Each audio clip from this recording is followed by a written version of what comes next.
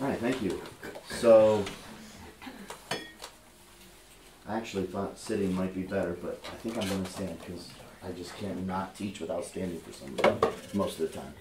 But as some of you know, I battled a mountain lion a couple of Thursdays ago, saving a student, a parent drop-off, and hurt my toe, kicking a tombstone over on its head. I didn't have my phone, so I couldn't actually take a picture of it, so I have no proof of the mountain lion. And don't ask what happened to the mountain lion. No, actually my foot massager got the best of me and my bone, so I can actually bend it a little bit more today, and it doesn't have near the pain. I haven't had pain medicine for 2.5 days now, so that's good. But I stubbed it twice yesterday doing a musical set, and let me tell you, I knew that I stubbed it, and so did everybody around me. And of course, being at a theater, they're like, wow, you're really dramatic. You should have been a theater kid. And Joanna was there, so she didn't let it go either. But I guess I missed my calling on that part. So sometimes it hurts, sometimes it doesn't. So if I sit down, it might be bothering me, but whatever. All right, so if you want to, you can turn in your Bibles. We'll get there eventually today. Deuteronomy chapter 6.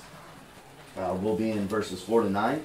It's part of, I have 10 life verses, or I should say some of my life verses are actually passages, because this is a couple verses, so it's a little portion of Scripture that I keep dear to my heart. And, studying pneumatology, by the way, is how you say this. Pneumatology. We'll break down the word a little bit later, but it's the study of the Holy Spirit. And before we get into that, we've been studying about two ologies. I started with theology proper, which was God the Father, and then Pastor Brad talked about Christology, which was God the Son. Two persons of the Trinity, believe it or not. So now guess what? We're going to go to the third. So it kind of makes sense in the sequence. But theology proper, if I could take and summarize, this is a very broad summarization of it, but it's the most fundamental aspect of Christian theology, covering the existence, character, and works of God the Father. Basically talked about, just everything He is, who He is, what He has done, and His position as God. Christology, to take everything that Christ has done, you can't kind of summarize it into a sentence, but I tried, is the essential to the all-important existence and work of Jesus Christ as the very Son of God, dying in substitution to save us. So God Himself coming down to save us. Right? There's a lot more to both of these, but I just wanted just a quick little synopsis here. So then we move to pneumatology. And pneumatology, if you look down at the bottom, it's broken up from two words, pneuma and logos. Pneuma in the Greek means breath, wind, or spirit. Right? And then logos is a word, a thought, a principle, or a speech. A lot of times people put study next to this because that's kind of what it is. It's a thought. It's a speech. You're studying, you're talking, you're explaining a topic. And what are you explaining? Well, you're explaining pneuma, which is breath, wind, spirit, which are names given to the Holy Spirit. So that's how we kind of get pneumatology. And the Holy Spirit, in a one sentence, if I could break it down, He is the only one to apply and work out the redemption as it is in Christ Jesus our Lord. There's no other to apply and perfect that salvation in us. And I mean, I could go right down to the bottom of my whole study and say, do you realize God lives in you? I mean, in this whole study, in a nutshell, if you have put your faith in Christ, as Scripture says in the New Testament, the Holy Spirit, God Himself, lives in you. I mean, that in essence is like, wow. All right, and how many people actually stop and think about it? I know I never did until I started studying this. And it's amazing that God Himself lives in us. And it's only through that we can even be in the Lord's presence. And I'll explain that later with salvation's work in the New Testament. But just think about that when we go through the study of pneumatology, that God lives in you. I do a study on superhero, right? And part of the superheroes, we're all superheroes because we have that Holy Spirit living in us, and it's that power that we have of prayer, right? We just prayed, right? And if we just knew exactly how much power is in us and the power of prayer, I mean, some of us do, right? Right? Because we've experienced it. And I think we've kind of reaped the benefits of a blessing of answered prayer, and some of us haven't. And it might make us go the other way and have doubt. I know a lot of people have prayer journals and they keep track of it. And, you know, it's just one of those things where as I try to pray for God's will and I talk to people about God's will, it's all about His timing, right? And you have the yes, no, maybe, I'd wait, I have something better, maybe this is what I'll give you instead, and sometimes we miss it. But the power, right, is the working redemption that is always working in us because God lives in us. So when we make a mistake and, you know, we ask for forgiveness and we're cleansed, right, and we're made white as snow again, you know, that's how God, right, when we're standing in front of God on Judgment Day, you know, He sees Christ in us. He doesn't see our faults. He doesn't see our failures. He sees Christ living in us. And that's where we'll get to eventually. But that is what that one little sentence, if I could kind of just break it down. So then on the bottom here, we have exactly what it is, and I kind of took the theology proper. It's a study on the existence, attributes, and works of the Holy Spirit. And let me tell you, there's a lot. There is a lot. It's incredible. But I'm going to start with asking you, what do you know? What do you know? What Bible verses are on the top of your head about the Holy Spirit? What teachings might you have already heard? And what books maybe you've read? And, you know, I don't know how long, when I put this on here, I'm like, well, somebody might stand up and start teaching, and then I can sit down. But I don't know. So just share something, you know, simple, you know, a thought. If there's nothing, that's fine. I'll keep moving on. But what's something that maybe you've heard or read or a verse that pops out to you?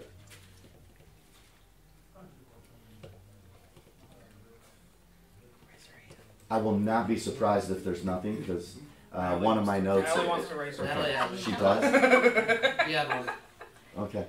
Peer pressure. All right, well, I guess John 16, at least in my Bible, says the work of the Holy Spirit. So clearly it talks about the work of the Holy Spirit there. Mm-hmm. Yes. Yep. And my mind went to John 14 through 16, where Jesus talks about the Comforter that's going to come and be poured out as He talks to His disciples. And the other one was 1 Corinthians 2, where Paul talks about how, like, you can only understand the Bible through the Spirit. And he talks about there, I think it's verses like 14 through 17. And he talks about the way that, like, we understand the Word through the Spirit. So the Holy Spirit's pretty important. You'll find that out. Because the Holy Spirit does a lot more than what we could ever imagine. I want to tell you, in studying this and reading just, you know, theologians who have studied it and scholars who have studied the Holy Spirit, they all start the same way. And the sentence that they start with is, the Holy Spirit is probably the least understood, most understudied, and yet most extremely fascinating of the Holy Trinity. It's like we just kind of push the Holy Spirit to the side. You know, we talk about God the Father, we talk about God the Son, but then the Holy Spirit, right? So there's a clear need for a doctrinal presentation or study on pneumatology. And as I studied this, I couldn't tell you that, you know, it weighed heavy on me, the importance of the Holy Spirit. And this might be why I got this, because it is a tough subject. It's very weighty. Understanding how the Holy Spirit works in us is exactly what the previous slide said. That's how God sees our justification and sanctification and our forgiveness through our faith in Christ and Him living in us. So what I would call victorious Christian living kind of centers around understanding the Holy Spirit. Ministries in church kind of center around it. I mean, we're praying. And so the design that I have set up is going to take us through a lot. And I'll have the last slide will show you exactly in depth. But in studying this, I could not get past studying the Trinity, obviously. I mean, I've already mentioned it a few times. So before we even get to any further, this is just a little picture I found, and I thought it was kind of, not exactly how it works, but you see we have the Holy Spirit in us. That's not kind of how it works. We don't have a dove in us, but because people are like, well, how does the Holy Spirit live in you? Where is it, right? So a popular statement that I found very confusing, and maybe I understand it, but it goes like this: try to understand the Trinity and you will lose your mind, but fail to understand the Trinity and you will lose your soul. Now, the Trinity is not a logical contradiction. God is three person, yet one essence. So we know the what of the Trinity. God's three person, one essence. But the how of the Trinity is what boggles our little puny finite minds. We can't understand how three persons can be one essence. And that's going to be the key for today's lesson. Okay? Because we can couple the know with the unknown. And that just, like, what we don't know about the Trinity is what should actually motivate us and compel us to worship God, because it's just so magnificent, right? Here's another little, I love BC. So here's one where he has his glasses, he sees one cross, but then he trips and falls, his glasses fall off, and he sees three crosses, up in the sky, and then he puts it back on. Oh, 3 in 1. Right? How is that possible? All right? I don't know. It's just, right? It is. And so found this picture. We have the Father, the Son, and the Holy Spirit in a little triangle here. One God, three persons. The Father is not the Holy Spirit. The Father is not. It's God. They're all God. Okay. The Father is God. The Holy Spirit is God. So they're one. So it might be confusing, but they're all God. That's the center of this whole concept. Okay. They're three people, but one God. Right. So it's different rules. It all comes down to the different rules. And hopefully this will help you explain a little bit more. They're all equal in every aspect, okay? But the rules are different. And the Father created the plan, the Son implemented and fulfilled the plan, and then the Spirit continuously administers the plan in us. All right? So, three persons, but one. So how in the world do we kind of get the Holy Spirit as part of the Trinity? The Shema in Deuteronomy 6:4-9 is something that I've studied a little bit deeper, and hopefully this will explain it to you. So the Shema right here in the Hebrew is very important. And I put this up here because if you don't know the Hebrew, and I never studied this in the Hebrew, and I've missed all of this, if you don't study the Hebrew, you actually miss a lot. So praise God that there are teachers that actually dig deep into studying stuff like this, because then they can kind of look deeper, and then there's more meaning. Because I've read Deuteronomy 6:4 100 million times. Not 100 million, but enough, okay? And it says, "Hear, O Israel, the Lord our God, the Lord is one." Now, I've read that over and over and over, but that one verse right there is so significant. And if I can tie in my theology proper lessons about the many different gods that the Canaanites had, and how the Israelites were the Baals of worship, how they were influenced into different religions and different gods, and just the mass number of gods that they were influenced. And that word El, okay, the god El, it's going to center around that concept. But here is the Shema, and of course here is what it is. So we're only talking about verse 4 for right now. But break it down here. So I'll try not to talk too fast. So in Deuteronomy 6:4-9, we have the word Elohanu. Now, if you look at your Bible, it says the Lord our God. Okay. The word here for God is Elohanu. All right. And that comes from Elohim, or a form of Elohim or Elohim. There's 3 different forms. Okay. So I'll be saying Elohanu, Elohim, and Elohim. I don't even know if I'm saying it right, but those 3 are very important, because if you look, and I was horrible in English, so learning this was like just twisting my brain. But Elohanu, the root word is the plural. Now plural, how many is plural?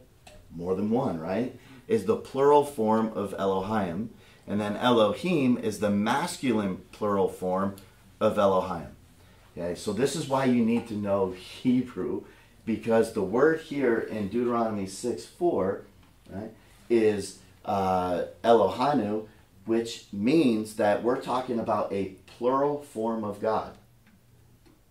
So if they're using a plural form of God, then how did they know that God is more than one?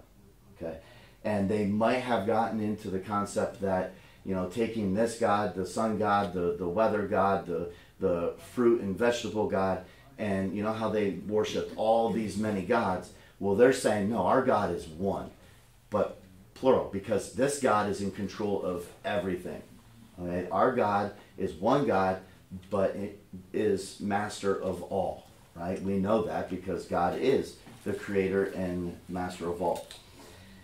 So once we know this, all right, it translates to our gods. Okay, the Elohanu in here is the plural form, so it could kind of mean our gods. All right. Better explanation might be found in Genesis 1:1. So turn to Genesis 1:1, and here we have the Hebrew word Elohim, which is the masculine plural form. So anybody that wants to talk about whether God is a male or female, well, we're only using male, masculine forms of the word, so it's a man. All right, so plural. All right. So this was given to represent both a single and multiple deity, used specifically here in Genesis 1:1 for a single Hebrew God. So in Genesis 1:1,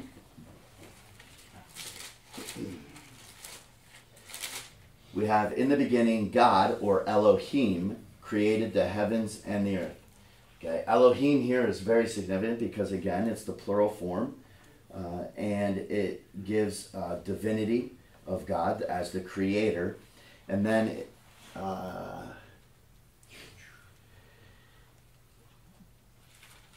the numerous nations who believed in polytheism, naming their supreme God El, their influence on the Israelites, leading them to worship many gods here, and that's why God commanded them to worship him alone. So therefore in this text it applies that God is plural, more than one, but stands as one being. All right. So when you use a plural form there, that's kind of where we're going. All right. So go back to Deuteronomy 6:4-9, because this is where a simple word, the word one, is so significant here. The word one, Hear, O Israel, the Lord our God, the Lord is one. The word one here in Hebrew is ihad, which means one, or it's a unit within a unity. Okay, so it's a whole bunch. If you take one cube that we're talking about one cube out of a multiple cubes. So this word one here is significant because in Genesis 1:5 it says that's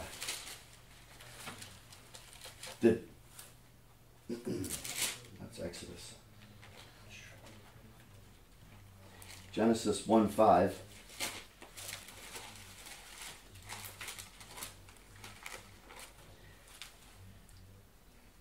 talks about night and day, and says, God called the light day, and the darkness he called night.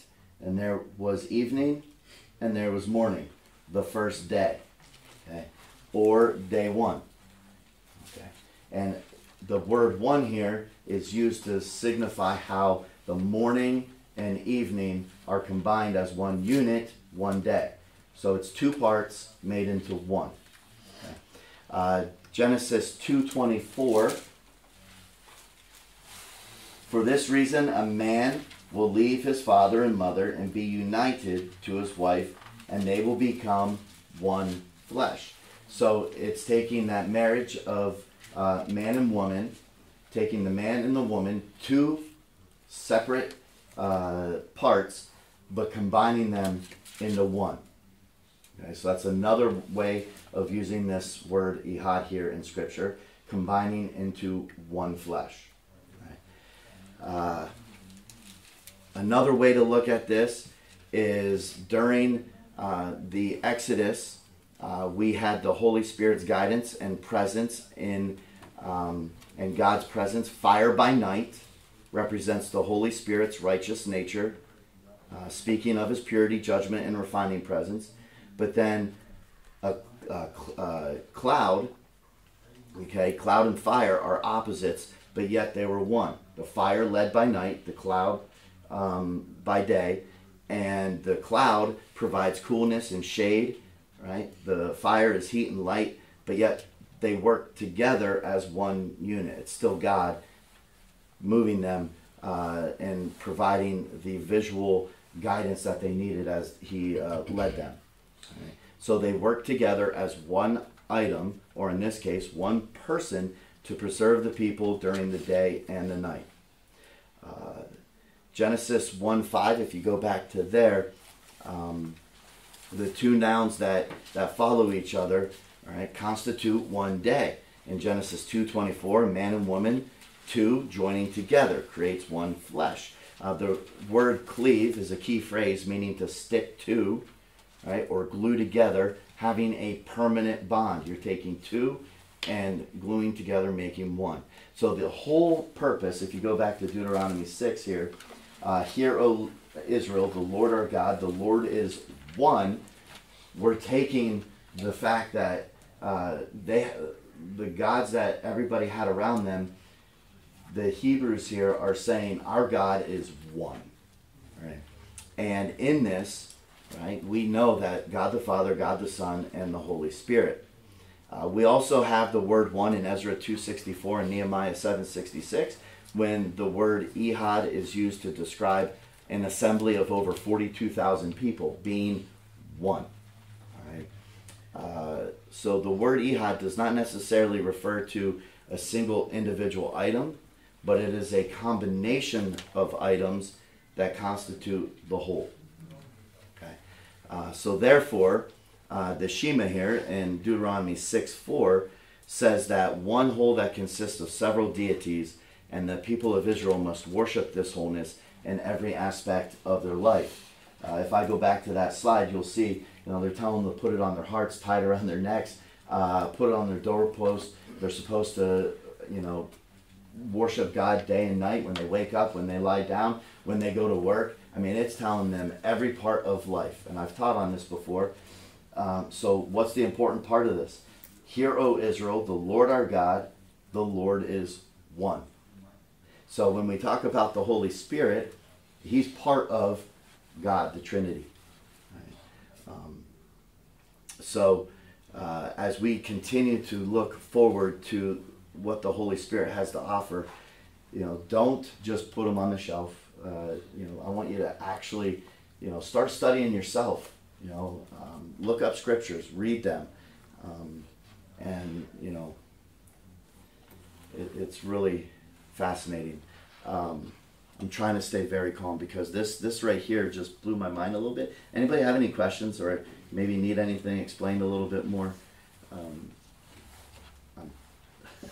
This was a lot for me to kind of study and comprehend, and I hope I can give it clarity to you guys.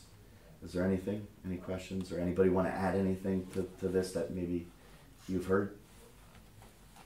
Or whatever. Yeah. To kind of go on, I don't want to jump ahead on you, but even in Genesis it says, "Let us make man in our own image," which seems like that's plural language right there. It's not "I will make man," it's "let us make man." And some people argue, maybe he's talking to the angelic being, but I don't think so. I mean, that was the Trinity right there. Yeah. That'll be in my personhood, but I figured I was probably ahead. Yeah, that's actually next week, but that is a great passage to go to. Let us. Well, who's us? And this is what really fascinated me, because the Hebrew here talks about plural form, and it's the Holy Spirit working in them that they knew this. I mean, it's the only way we can even kind of fathom it. Or even try to do this little study on it. I mean, we're just scratching the surface because we just don't know. Beard? Yeah, so in my NIV translation, it has Deuteronomy 6:4 with 4 different translations together. Mm-hmm. There's a couple different. Catch anything with that? So, I've honestly, in studying it, the one, and I'm not saying NIV, but I think the best translation, and I did come across studying different translations, the best one is "the Lord our God, the Lord is one." You have to have that word "one" because that's what ties everything together, in my opinion. I'm not saying it's wrong. I'm just saying the Hebrew there goes with the Elohanu and all the other parts of how the sentence was written. The whole key there is Lord is one. I mean, if it doesn't have Lord is one, then, I'm not saying it's wrong, but it's just, that's what I studied personally.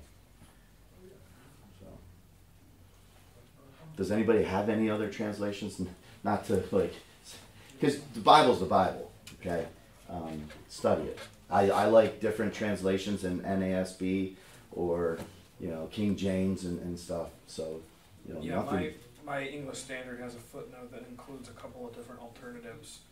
So my verse properly reads as you read, which I don't. Are you reading ESV? NIV. NIV. That's the same word. The Lord our God, the Lord is one. But the alternatives are, the Lord our God is one Lord, or the Lord is our God, the Lord is one, or the Lord is our God, the Lord alone. But the word alone. The same, there's a thread through all of those, which is, as you said, is that emphasis on the oneness, the wholeness of the essence of God. So it's kind of like remixes of the same thing in terms of how they're translating it, which is just the way in which translation works. There's hardly ever a one-to-one way in which you translate stuff. So there is a low level of variance, which is why there's so many different translations, but regardless, we don't have to get talking about that. The word alone was the other translation. I think that's the only other one I think I noticed. But alone, I don't think the word alone does it justice, because I think one is just so going back to Deuteronomy 6:4-9. So now that we know this, all right, and by the way, the Shema is the Shema here, okay, is very significant, right? This is what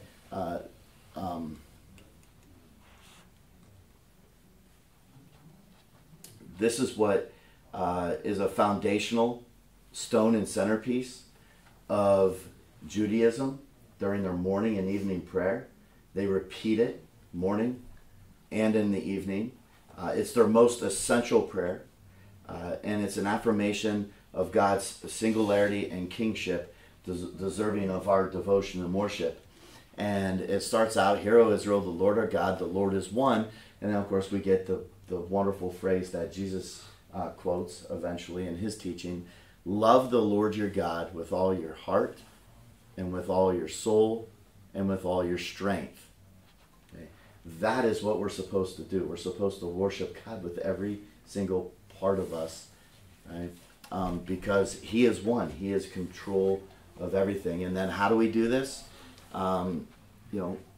We do it on our hearts. Impress them on your children.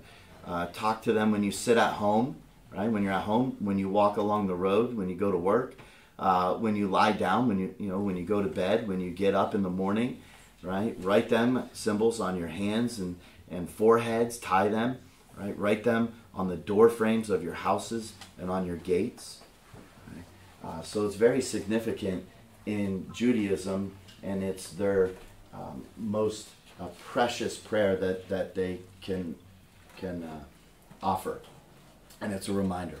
So one of the things that I wanted to talk about also is progress of doctrine, and this simply means that everything written in the Old Testament, right? They didn't know, and doctrine had to progress all the way to the New Testament. So when we study the Holy Spirit was kind of just unknown, or just a different concept in the Old Testament.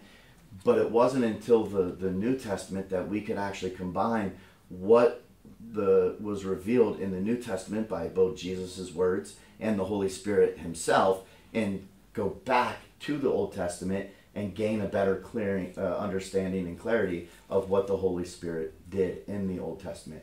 So it's just that idea of progress of doctrine where more is known. And do we know everything? Absolutely not. So while there's truths about the Trinity and the Holy Spirit found in the Old Testament, it's only in the New Testament that the full doctrine is revealed. So we must emphasize the doctrine of the Trinity is not plainly revealed. There's a lot of questions, right? But the teaching of the New Testament, we're made aware of some of these truths. So we interpret the Bible, study its truth, read the context in full in language, the Hebrew and the Greek. We compare the scriptures, and that is what I hope to do as we look at a lot of different areas of the Trinity and the Holy Spirit specifically. All right. I want you to, C.S. Lewis, Pastor Brad was talking about him, and it's funny that I came across this because he even wrote on the Holy Spirit. But he says it all too well. I'd never read this book, Mere Christianity, but he explains the Trinity in his book this way. Imagine a line that's one-dimensional. That's God. Now imagine a square. It's two-dimensional. Okay, now I picked a triangle, though, because of the three God. Okay, so maybe you can see. So we know that God is God the Father, God the Son, God the Holy Spirit. Now let's take a cube. It's three-dimensional. Each thing is built upon the last, and if you were to see the line or then the square in a two-dimensional plane, you would have no idea the depth of the object under the surface. And that's the Trinity. It's not always possible for us to see how it all is one because we see on a one or two-dimensional plane, but when you understand more, you can see more, and the more it all makes sense. Okay? Our teachers would know that, but I don't see. I see like the two-dimensional. But the deeper I went, the more depth I got in this, and then the more clarity. So that's kind of what he was saying. So when we've studied God the Father, God the Son, so now I'm going to ask you to brace yourself because we're going to take a deep dive into the Holy Spirit, and I call it the 3D study of God, the three-dimensional study of God. The Holy Spirit. So hopefully we'll get there. Because this is what we're actually going to cover, if I can. The divinity of the Holy Spirit, the personhood of the Holy Spirit, the workmanship of the Holy Spirit, the revelation of the Holy Spirit, and then the Old Testament ministry, because it was different than the New Testament, and then we'll close with the New Testament ministry of the Holy Spirit. the first two, or actually the first three, we could probably do next week. And then, so we're looking at a couple weeks here of going through this. But that's kind of where we're headed. So pray for me. Because I did a quick overview and I'm digging deeper into it. But that is going to be our study on the Holy Spirit. So any questions or thoughts that you want to add? I was really excited to do this Deuteronomy 6:4 and how the Hebrew tied it all together with the language. But any closing thoughts or comments or questions from you? I hope I didn't confuse you too much. My brain's hurting right now. But it was exciting. So the next time you read it, you know, and if anybody asks about the Trinity or anything, you can take them to Deuteronomy 6:4 and then take them back to Genesis 1:1, then Genesis 2:24, and then of course, you know, let us make image. You know, so I'll give you more in that as well. Yeah, yes. I think I'll speak for myself on this one, but you know, I think as humans we're pretty visual, and you know, like Thomas couldn't grasp the reality until he touched Jesus' wounds. God had so many anointed people in the Old Testament, like Moses, and everything we see of God's creation, and obviously Jesus was a physical person that we could see, but the Holy Spirit does so many things, but none of them visual, you know, that we can touch tangibly. And I think that's what makes it a little bit harder for somebody like myself. I'll admit that it's harder to study because it's not physical. Yeah. Oh, absolutely. There's a verse in the New Testament it made me think of it, where it talks about, you know, they believe because they've seen, but you know, in our generation we've not seen and yet we believe. So blessed are those that believe and have not seen. You know, I mean, we believe all this. I'll correct myself. I said it's not physical. I meant the evidence. Yes. Not Yo, I know. We know what you meant. But yeah, I mean, it is hard. You know. I mean, I remember one of the hardest things for me to grasp when I started dating Joanna, and I'd ask her. I'd say, "All right, there's just one thing that can't boggles. That just keeps. I can't overlook it. If God created everything, who created God?" She's like, "Well, God always was." How's that possible? Like, how many years was he before he even started, you know, in the beginning? You know, how many years, like, when did that start? Well, it always was. What? Like, what? You know, but again, it's like, and one of the things just recently that Pastor Eric shared is, well, he's out of our time and space. And that helped. Oh, okay. You know, like it's a different time and space. You know, but I'm still struggling with that. How's that even possible? I mean, eternity. I mean, do you realize how long eternity is? So the Holy Spirit is, it's, that's why it said you'll lose your mind. You know, but, I mean, I'm more of a kinesthetic learner. I like to do. I learn hands-on. Some are visual. You know, they learn by seeing, and then auditory. You know, hearing. You know, so, you know, some people will hear this and they'll just, oh, okay. Others need like Thomas, need a little bit more proof. And you know, I don't think it makes us any weaker. It just makes us different. God created us that way, and that's why we have other people with faith who believe it and can share it and can teach it, and hopefully through their faith, our faith is strengthened. So even though we don't see, I mean, you know, I have so many, you know, I'll share this, and if anybody else wants to share, I mean, my faith was just solidified and brought to my knees, you know, the night that we had the elders come over to anoint Micah with oil, and Pastor Doug, and you know, following James 5, you know, having the elders do that, and the power of prayer that night just rocked my world, and the presence that I felt you know, it was just different. I've never felt anything like that except for when I was at the Brooklyn Tabernacle during the prayer service. But those were the two biggest moments in my life where I was just like, wow. And that, if I could say that the Holy Spirit was there, that was a huge, two huge times in my life that were just like, yeah, it's real. Why don't I tap into it more? You know. So, any other thoughts or? But that's as close as physical and real I got. But it spoke. God spoke to me. So. I think the average, what I always think, something has to be contained. Mm-hmm. Where does the world end? Every moon, every star, every thing that keeps on going. But it says God had no beginning and has no end. So this is how I answer that. I always think something has to be contained within something. It's in your, I think even science teaches that something has to be contained. Well, God, He was in the beginning, He always was, and there never will be no end. So that's how I answer my problem when I'm saying the earth has to be contained. Where do you go from here? Mm-hmm. Just like this thing when you're off the ocean. You know, the ocean was flat and went off the edge. Well, that's what I'm looking at space and the big thing coming now with eclipse. People are.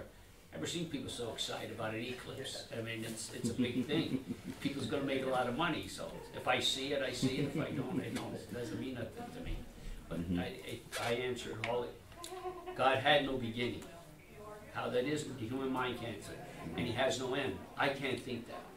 I only thank God that He taught to me through His Spirit that I believe it. And that's the way I answer that. Yeah. And that's where Pastor Brad and Natalie and the scriptures that were shared when the New Testament talks about the Comforter and how the Spirit will help us understand Scripture. And that's why I said, you know, back in God the Father, you know, the revelation, when I talked about general revelation, God reveals Himself to us. But He's only going to reveal Himself if we're willing to dig deeper. And the more we dig deeper, the more He reveals to us. And as believers, that's done through the Holy Spirit now. And, you know, so the more we study the Bible, the more we're fellowshipping and worshiping with one another, the more the Holy Spirit helps us and understand and reveals to us God, you know. And I think that's where the peace comes in my mind now, that, you know, oh, you know what? God always was. He's the Alpha and the Omega. And it's okay, you know. But, yeah, thanks for sharing. Hopefully, hopefully you'll enjoy the study.